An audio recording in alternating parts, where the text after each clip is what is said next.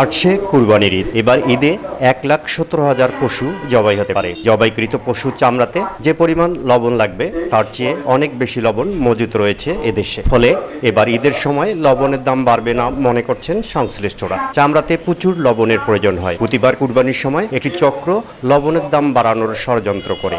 লবণের দাম বাড়লে চামড়ার দামও বাড়ে। ফলে সাধারণ মানুষ চামড়ার দাম পায় না। এ ব্যাপারে আগে থেকেই সরকারের সজাগ দৃষ্টি রাখার আহ্বান জানান চামড়া ব্যবসায়ীদের সংগঠন বাংলাদেশ ট্যানার্স অ্যাসোসিয়েশন। চামড়া ব্যবসায়ীদের সংগঠন বাংলাদেশ ট্যানার্স অ্যাসোসিয়েশনের মতে বছরে 1,05,00,000 পশু জবাই হতে পারে।